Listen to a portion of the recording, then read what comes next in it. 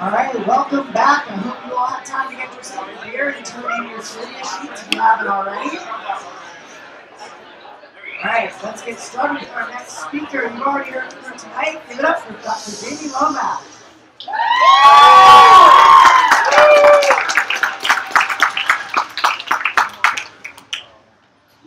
Boy, I'm going to trip over this.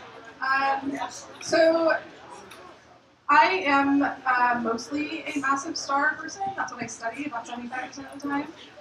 But I also do things called protoplanetary and debris disks. But when I study massive stars, it's almost always through polarimetry. So tonight I'm going to show you one data set that I have on a massive star using polarimetry sort of at the end of the talk. But at first I thought you guys might not exactly know what a massive star is, so I should explain that to begin with. And the easiest way to explain that is actually maybe through supernovae. So if you guys have come to Astronomy on Tap before, I think you have probably heard about the different types of supernova that go off. We typically classify them to the first order based on whether or not they have hydrogen in their spectrum, and then we further sub-classify them based on whether or not we see certain elements. So a type 1b supernova has no silicon, a type 1c has no silicon and also no helium. We also classify them based on how their light curve, so how the amount of light changes over time, what the light curve is, how their light curve evolves, and things like that. The weird thing about this is maybe it's good for putting things into bins, but it doesn't really tell us what kinds of things exploded.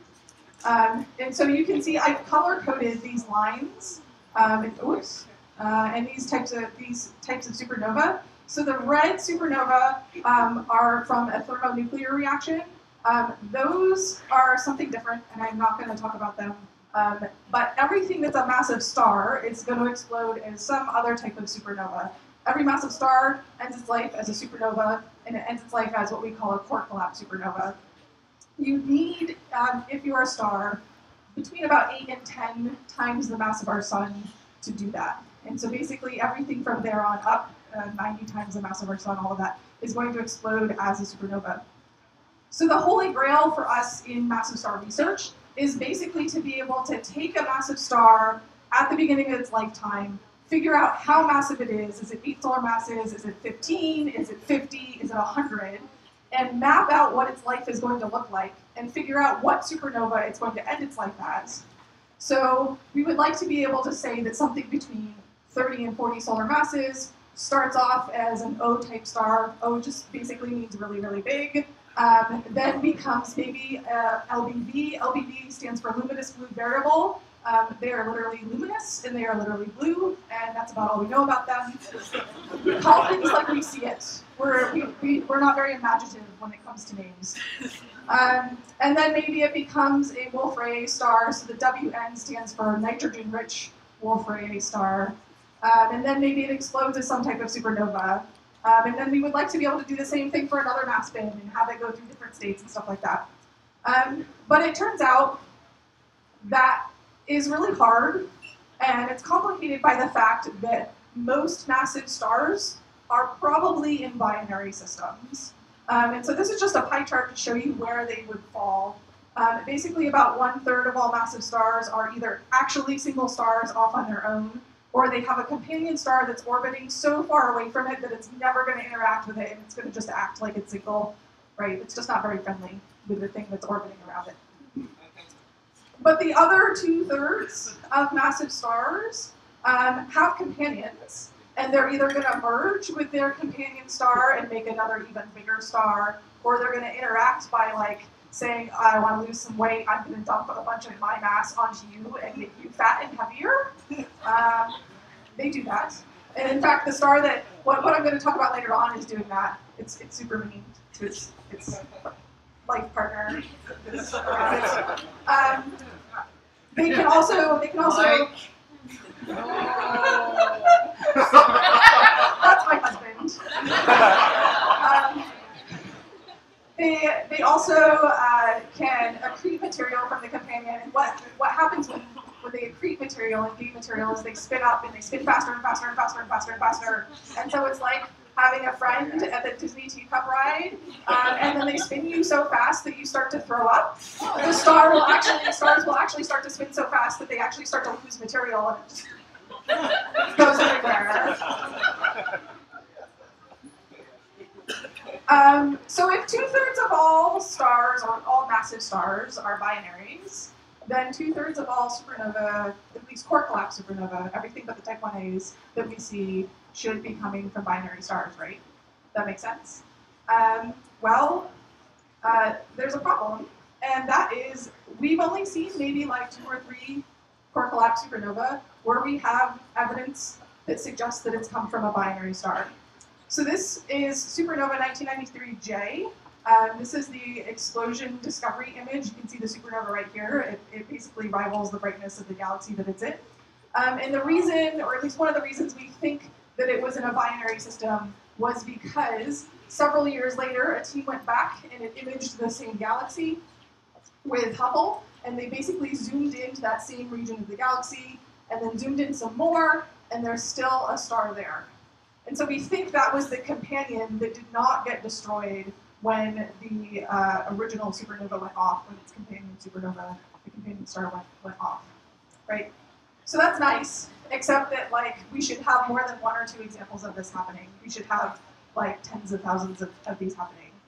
So why don't we why don't we see that? Why don't we see all of these binary stars going supernova? The answer is really that we don't know. We don't know how binary stars evolve. And so we kind of have a general picture, which I'm going to give you now, but the details of this picture are really, really uncertain. So basically what happens is you start off your life, if you're a binary star, with a companion, you're orbiting each other, everything is fine and dandy, until the star that's the most massive star runs out of hydrogen. The most massive star is going to run out of hydrogen first. And when that happens, the star gets bigger and starts to puff up. And if the star fills a region around it called its Roche lobe, which is this teardrop-shaped thing, if it can push material beyond that Roche lobe, that material is no longer bound gravitationally to the star, and it can move around. And so this is where it gets mean, and it's like, I want to lose some weight, and all of that material that it pushes out here transfers over to the companion, and then the companion starts gaining material and becoming more massive. And so then eventually that star should explode as a supernova. Then we should have some sort of remnant, either a black hole or a neutron star. But then that secondary star that hasn't really evolved yet, that gained a bunch of mass, is going to do the same thing. It might fill its Roche lobe. It might say, you know what, you made me gain weight before, I'm going to make you gain weight now because I can. That will evolve eventually into a supernova as well. And then you have 2 neutron stars or 2 black holes, or a neutron star and a black hole orbiting each other that then coalesce. And then you get the LIGO signature that you've seen if you've come to a previous Astronomy on Top where they showed you that. What's the WR? WR stands for Wolf-Rayet, and those are stars that lack hydrogen, which is interesting because about 75% of the stars should be hydrogen, and so they are just so big that they have either been able to blow off with their stellar winds all of their outer layers of hydrogen, or if they're in a binary system, they use this Roche lobe overflow to just dump all of their hydrogen onto their companion star. So the star I'm going to talk to you tonight about is called Beta Lyra. This is a movie of the 2 stars orbiting each other. It's a massive star system. And so what we can do with Beta Lyra is we can try to hammer out the details of how that mass is transferring between the 2 stars and when the system is losing material, to try to figure out how that affects its future evolution. And once we kind of start answering questions like that, we can start to tease out why aren't we seeing all of these binary supernova progenitors that we think we should be seeing. What is its revolution? Good question. I was just going to get to that. So every 14 days, the 2 stars eclipse each other and go around. The really cool thing about Beta Lyra is not only does this happen every 14 days, but you could go out tonight if you wanted to and find it. So this is the constellation Lyra. It is basically a triangle on top of a parallelogram. If you guys know know your stars very well. This one up here is Vega. It's the brightest star in the constellation. And then this one down here is Beta Lyra. And it's beta literally because it's the second brightest. That's how it was named. So it's roughly like right above us if it's not cloudy and rainy right now. And if you have an app, if you want to download one of the apps that you can hold up and see what's in the sky and have it tell you what you're looking at, sometimes those apps call it Cheliac instead of Beta Lyra. So that's what you're looking for. But because you can see this with your naked eye, and because the two stars are orbiting each other and eclipsing each other every 13-ish days, if you went outside every single night for the next 13 days, you'll actually notice that it's getting brighter and dimmer compared to the stars around it. So you can go and look at this and do this tonight. And of course the sky doesn't have the lines nicely drawn on for you. So really quickly, good luck. It's this guy. That's what you're looking for. This is the parallelogram here, and then this is the triangle. And this is the brightest one. Okay? So what do we actually know about Beta Lyra besides that, like, we can go and see it, and it's really cool, and there's two stars that orbit each other. Both stars in the system were originally massive stars. The more massive star evolved first and filled its Roche lobe, and is now actively losing material to the secondary star. Yeah, and in fact, it's lost so much material, it's not really a massive star anymore. It's only about 3 solar masses. If you remember before, I told you massive stars are like sort of 8 to 10 or above. So it's now a wee small star instead. That mass loss and transfer to the companion star has formed a very, very thick accretion disk around it of gas. And in fact, it's so thick that when we look at the star, when we look at the two stars, we don't actually see the star itself. And actually what you were seeing in that movie earlier was one star and one disk orbiting each other. You weren't actually seeing the secondary star. It's just the light cannot get through that gas. It's just so thick. We also know, or at least we have some evidence for jets coming out of the system. But as you could see in that movie, you didn't see any evidence of jets. You just saw sort of two blobs orbiting each other. So we don't really know exactly where the jets are, if they're located on the edge of the disk like somebody drew and depicted here, or if they're located more from the center due to infall of material onto the star and then it being flung up, that kind of thing.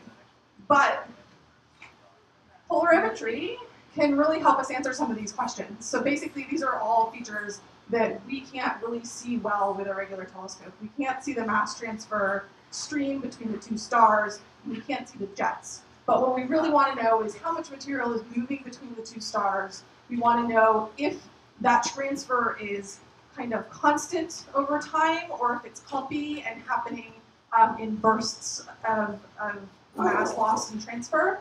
And we want to know the same thing about the jets. Are they constant?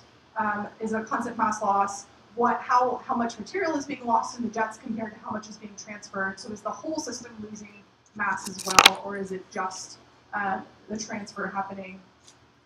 Those kinds of questions.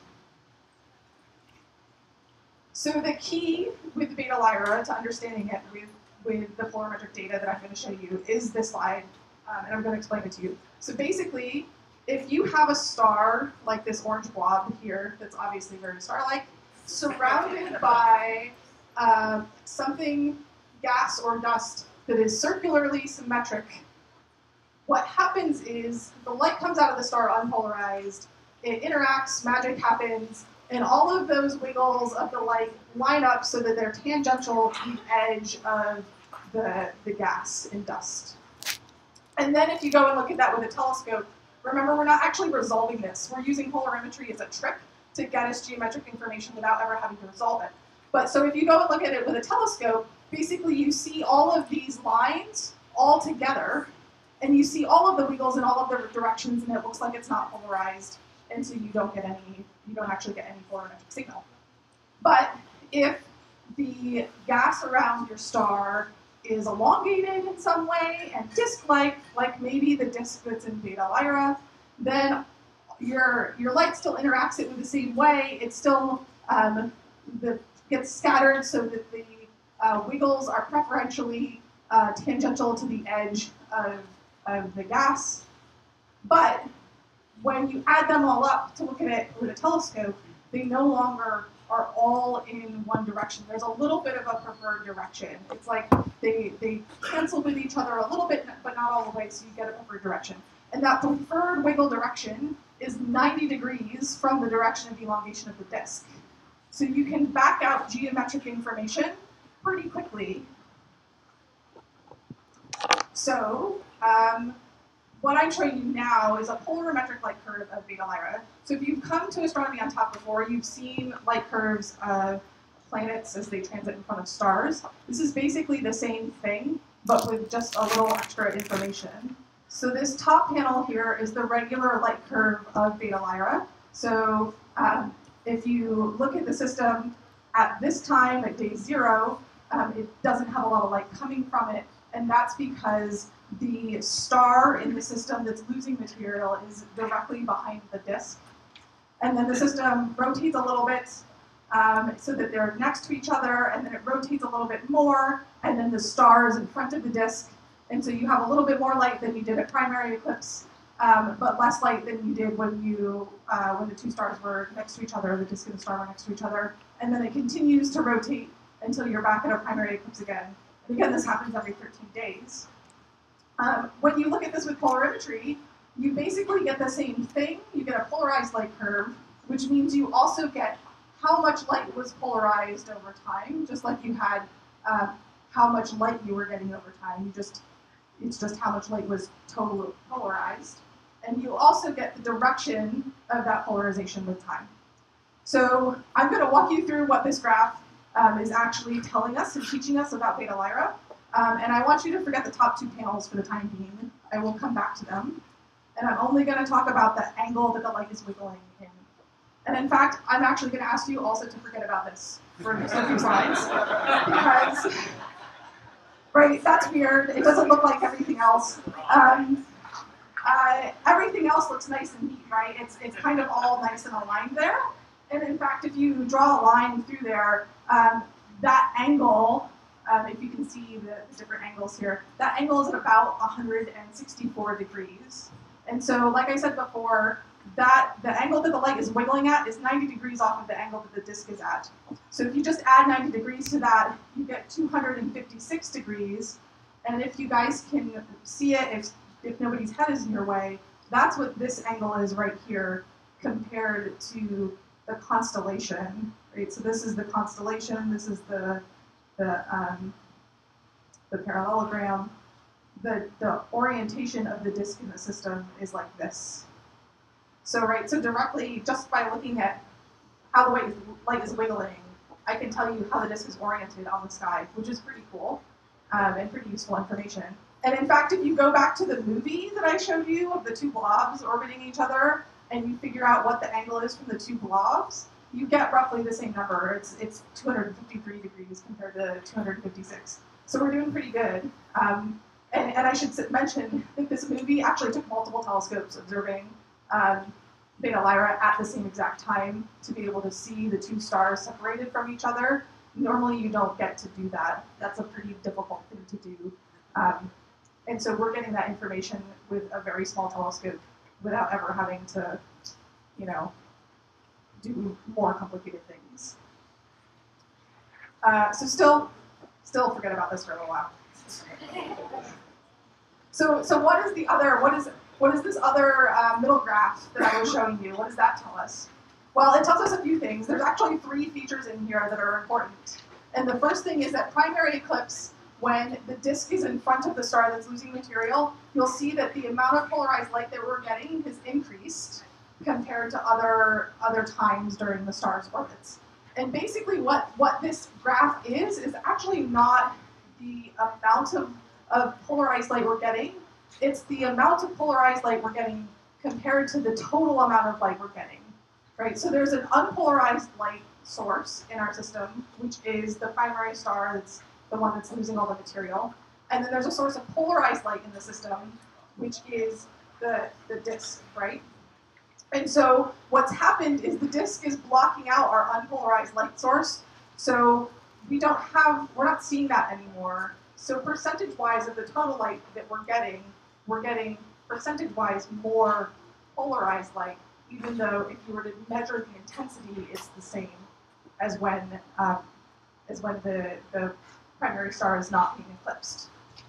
The second feature you see is there's these bumps right here and right here, about a little more than a quarter of a way through the orbit of the two stars, and a little bit maybe before 3/4 of the way through.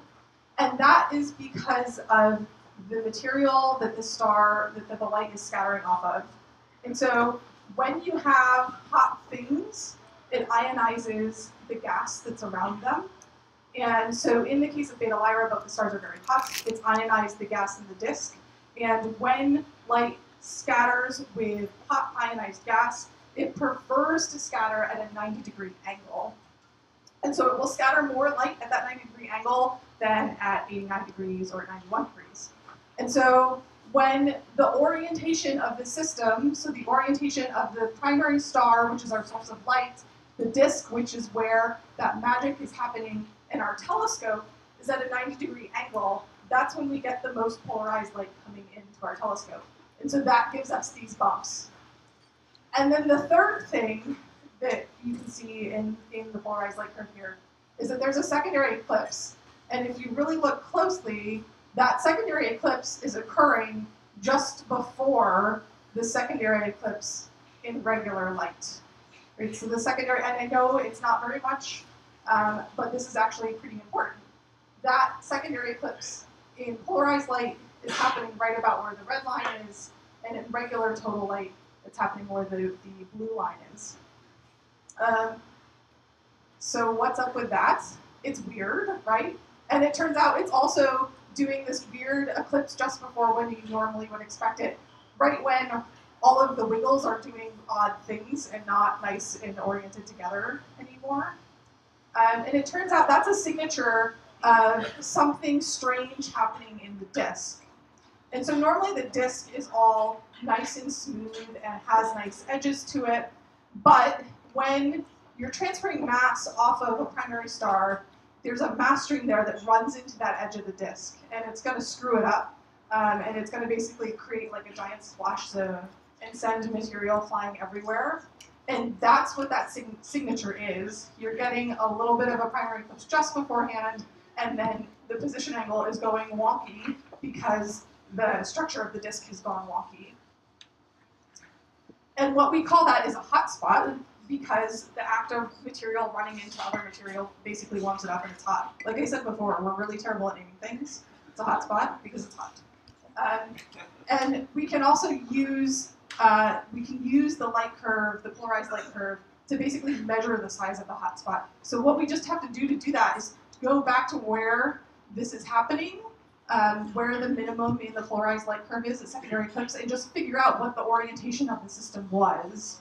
And because it's an eclipsing system, that's really easy to do.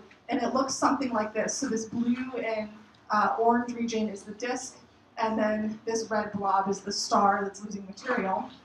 And you can see it's not quite in the center. If it were in the center, we would be at exactly secondary eclipse, where the normal, where you would see the normal minimum in total light.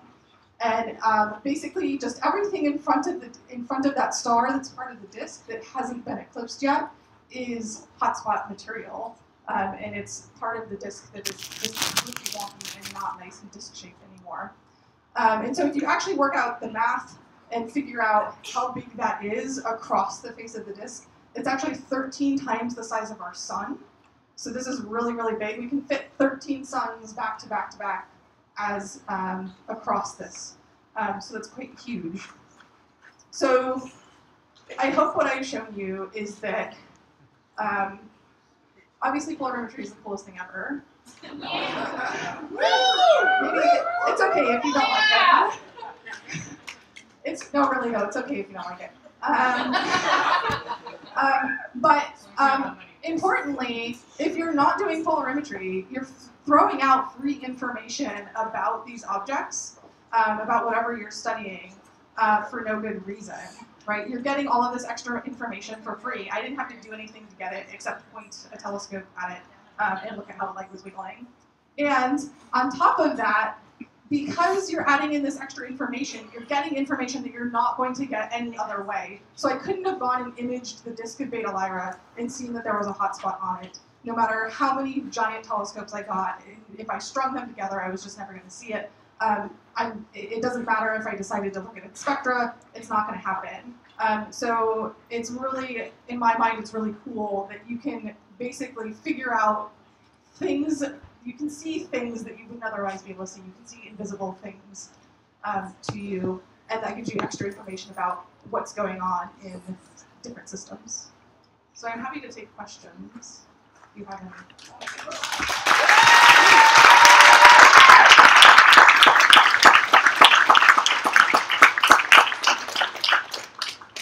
You were really fast. Oh, so this is, it's not an astronomy picture. Basically what somebody did was they looked at a crystal with a polarizing filter in front of their camera, and different wavelengths of light are polarized differently, and that's why you get this really cool color striation and stuff through it.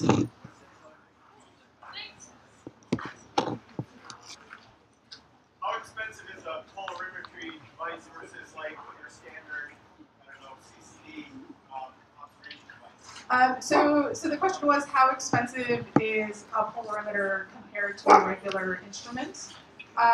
So a polarimeter is basically a regular instrument with a couple of extra optics parts in them. So a lot of instruments can be turned into polarimeters if you have the right pieces. It really depends on the size of the instrument and the wavelength you're at and what you're looking for. For example, I was on a telecon the other day. We're talking about trying to revive a polarimeter that actually got put on a telescope and never used. We want to check it out and see if it's still running and working, and if it is, commission it so that astronomers can actually use it. And somebody was telling us one of the pieces that we need was missing because they could put it in a box and put it in a room and forgotten what room they put it in at the observatory. As one normally does with all of their important, expensive equipment. And so we asked for some of the specs of this so we could get an idea of how much money we would need if they couldn't find it and had to replace it. And it turns out that this is about a $120,000 part. And so when we told them that, they said, okay, we're going to go look harder. So it can be, they can be much more expensive. This is for an 8-meter class telescope. If a telescope that's maybe 1 meter big, you could probably build a whole polarimeter for $100,000, $150,000, and not just have this one part.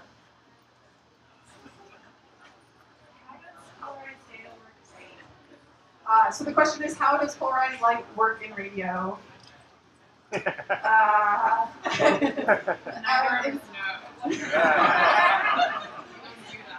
Oh.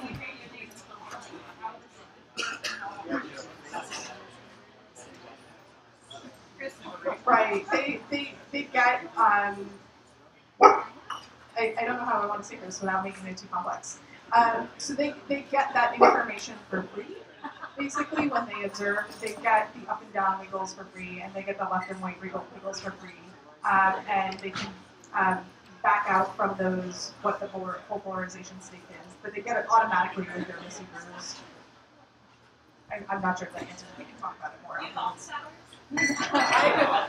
I don't have office hours because I'm not a professor, but come by and talk about it.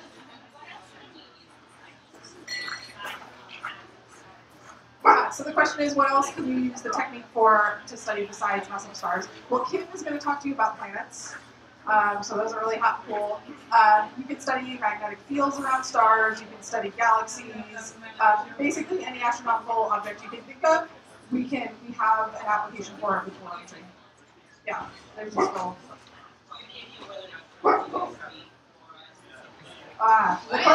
The question is, do we know if gravity waves can be polarized in the same way? I'm going to say no, and that's a guess. I don't know. Ask the LIGO folks if they come back. There's maybe a question way back there. Okay, last question. Do you ever do experiments to see like how certain types of like matter like see if you can see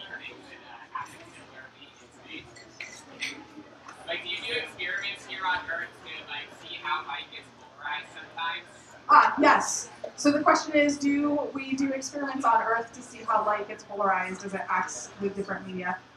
People do that all the time in the lab, and that happens quite often. But so I think it's time for trivia answers. So we get to find out if you want. Before we do that, give up Lomax a round of applause. Alright, so I'm going to invite our trivia czar, Tyler, to the stage to announce this month's winners. If you have one, please come see us up at the front to get your prize. Yep, yes, up at the front to come get your prize.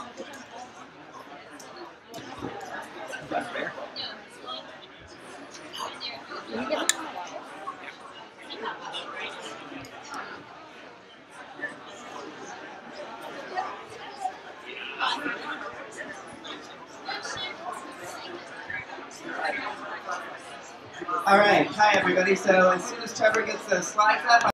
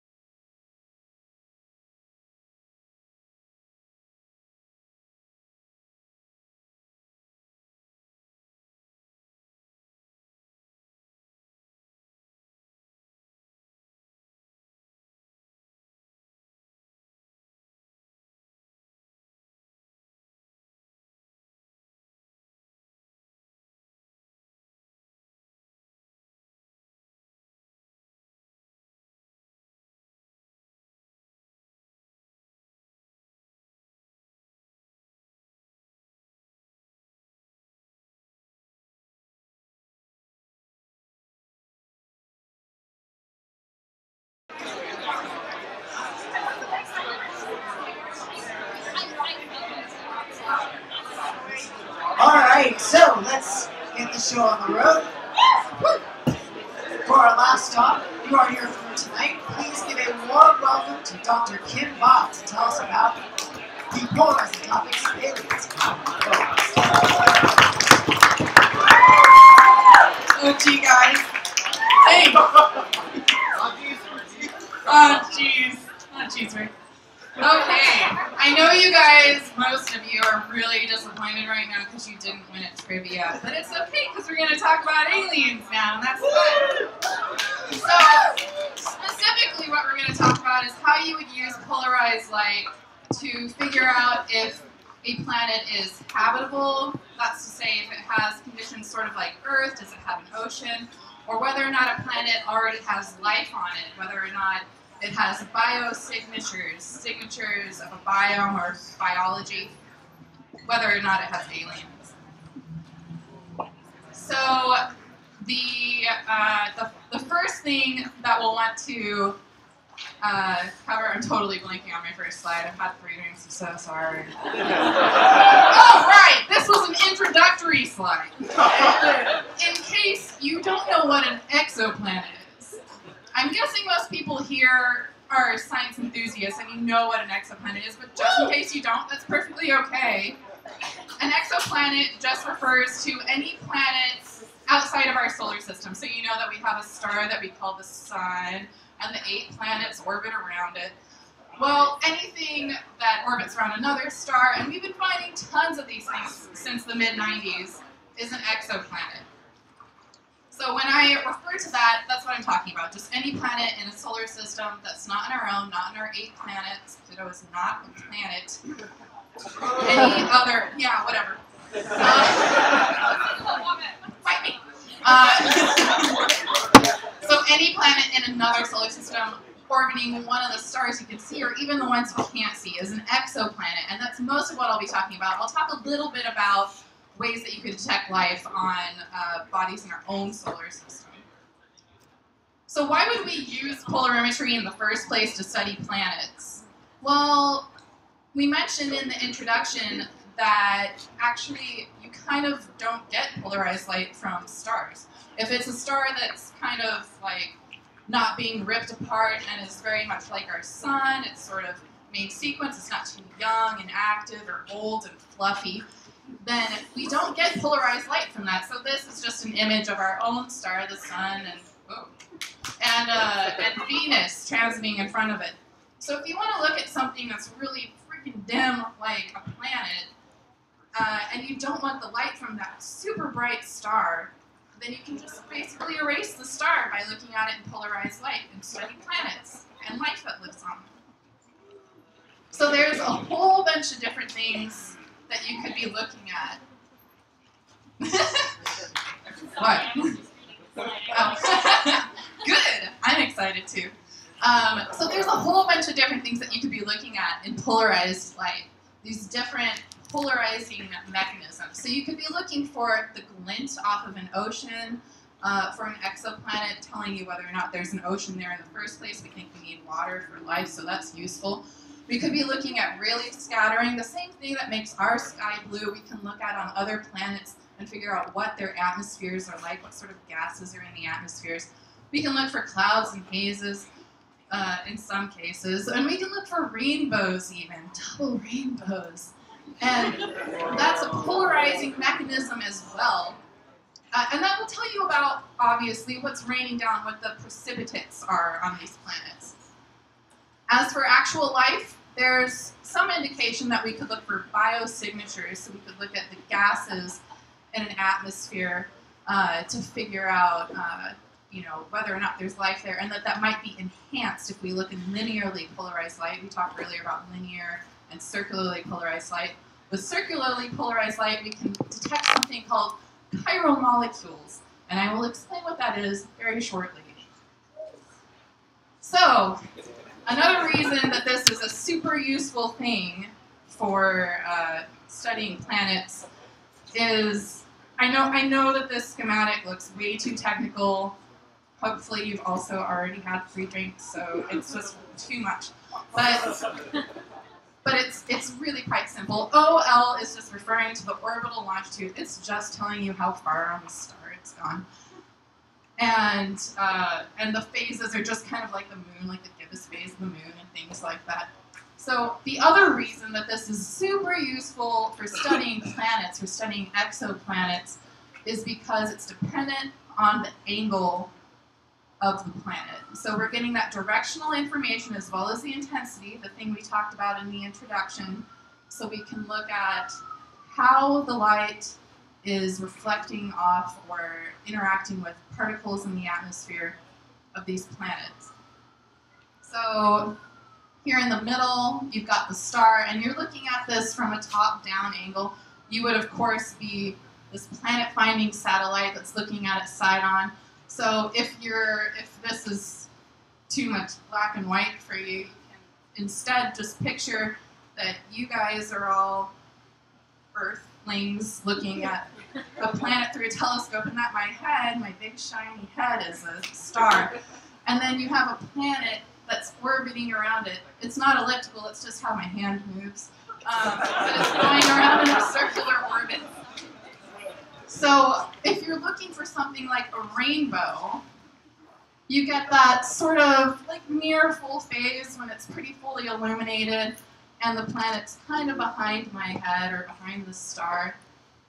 And then if you're looking for something like really scattering, that's producing that blue light in our sky and our red sunsets, that's hitting a maximum in that polarized light when it's at 90 degrees. So that's important. You can tell the difference looking at polarized light by seeing whether you get a peak when the planet's back here or when it's at the side. You can tell whether that's from a rainbow or if it's from the Rayleigh scattering.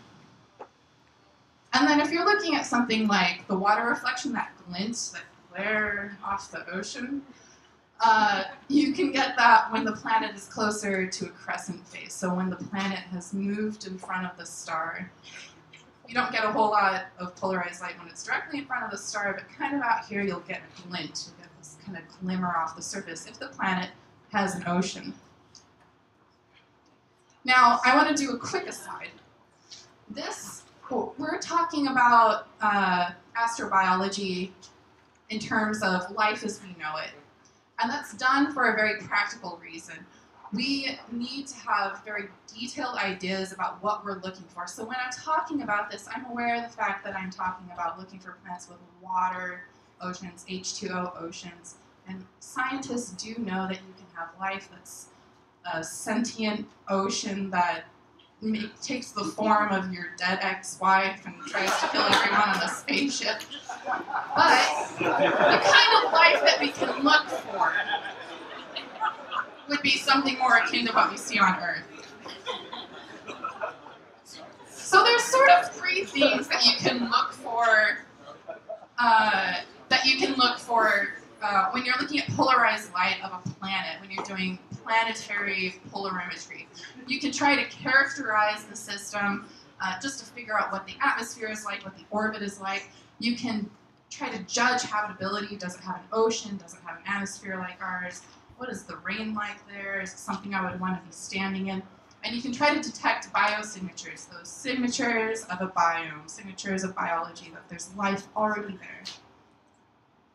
So when we're talking about characterizing planets, we can actually do that whether or not the planet is small or large. We only expect life to be on small planets, but we can kind of practice polarimetry with really large planets, even with Jupiter-sized planets.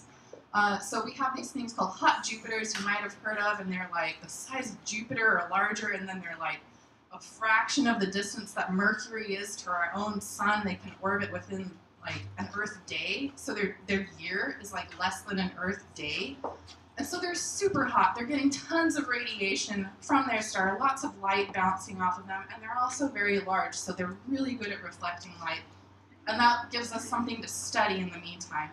It was only very recently that we developed polarimeters, things that could measure polarized light, that were sensitive enough to start studying planets. So these are sort of the first things that we've begun to look at.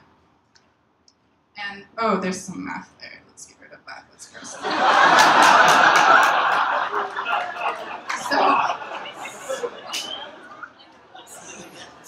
So when you're looking to just kind of characterize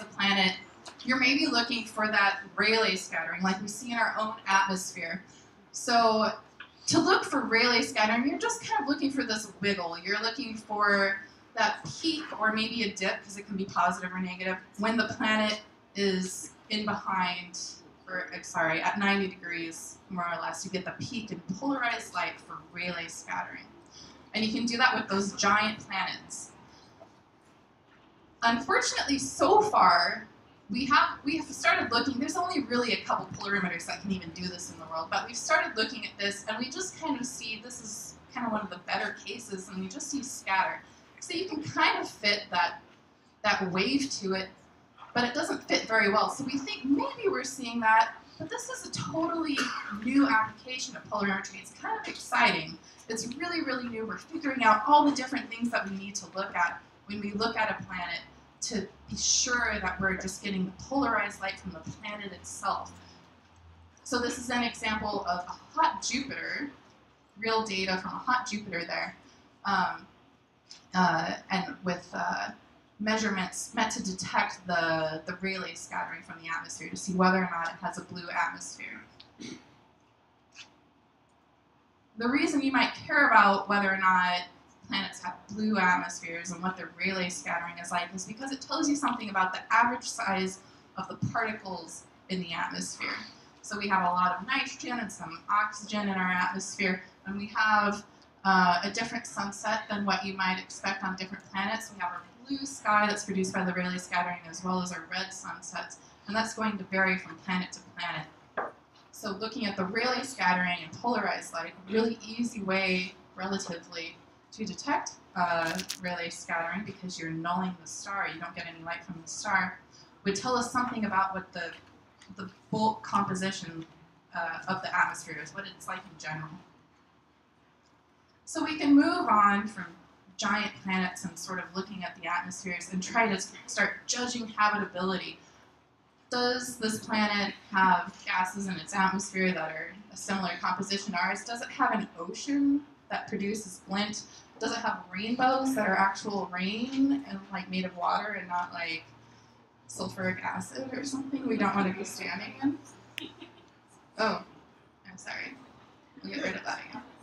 So, I'm gonna take care of that, don't worry. So if we're looking at something like rainbows, the reason that looking for rainbows works is not only do you get a peak in the rainbow at a certain point in the orbit, but that peak will change very slightly depending what that rain, with the cloud that's producing the rainbow, is made out of.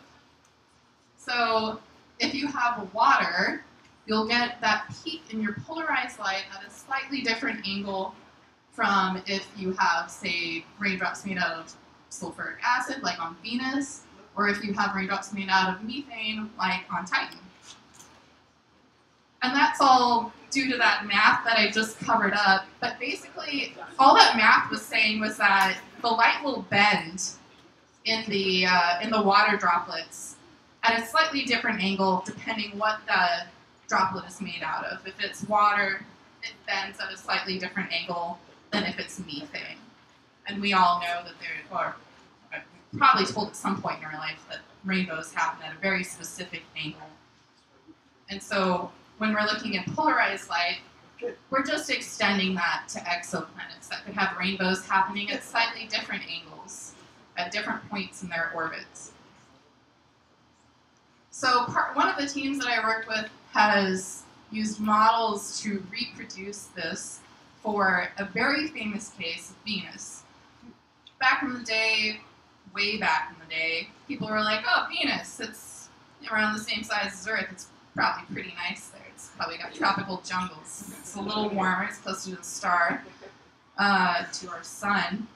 I'm sure it's great. And then looking at more and more detail about the information, the light that we were getting from the atmosphere of Venus, and looking, in fact, at the polarized light at different wavelengths, we were able, I keep almost flipping, we were able to tell what its rainbow was like. So you can look in sort of like a red light, a green light, and a blue light, and look for those peaks in the polarized light, that rainbow, sort of like what I showed you on the last slide, and compare them. And you can tell where your rainbow is happening and sort of how spread out the colors are, what shape the rainbow has. And that's going to tell you whether or not those rain droplets are made out of water like we have on Earth, or sulfuric acid like we have on Venus, and maybe we don't want to go there after all. That was a bad idea. So we're trying to create these really robust models that will take into consideration polarized light from Rayleigh scattering in the atmosphere, as well as from rainbows. And if you had a planet where you could see the surface, not like Venus, you'd be able to see the signature from glint as well. And we're able to kind of map the polarized light signature that we get across the surface. So this is sort of looking at Venus through different phases, and then those blue dashes that don't show terribly well on the screen are those different polarized light vectors. So they're little lines telling you how that light is aligned. So it's giving you the directional information as well as the intensity. And then if you were able to look at a planet through different phases, you'd be able to tell things like if it had an atmosphere made out of nitrogen and oxygen or carbon dioxide, and whether or not it had raindrops made from water or made from sulfuric acid. So speaking of looking at planets through phases, another way to detect habitability or to judge habitability is to look for glint. So this is a real planet called Earth. I know, this is real observations of a planet. And so you can kind of see the light from the sun kind of bouncing back as it moves across, and you can see a peak in that light right when it's kind of at crescent. So I said you would see the peak in glint when the planet's kind of in front of you, kind of in front of my head. When it would look like a crescent to you. And that's when you're going to see that peak in polarized light. So we can look for that as well as the rainbow and the Rayleigh scattering. We can start to get a really robust picture of what the planet is like. Of course, in reality, we have all these other things going on. We have clouds that are getting in the way, and we have continents, which I guess are good. But you could start, ideally, you could start mapping this, right? You could look at when you see the glint and when you don't see the glint and get an idea of maybe where the continents lie. And that might give you an idea of if there's plate tectonics and some other things that we want to know to get an idea of whether or not a planet is habitable. You can also figure out whether or not those oceans that are producing the glint are something nice like water that we think life as we know it would be happy in, or something a little different that maybe other life would be happy in, or maybe life wouldn't be happy in at all. And once again, that's all to do with math, but it all comes down to the fact that different things bend light at different angles. So glass bends light at a different angle than water. And similarly, on Earth, we have light going from air, bouncing off of H2O water, and that's going to produce a maximum in polarized light at a different angle than on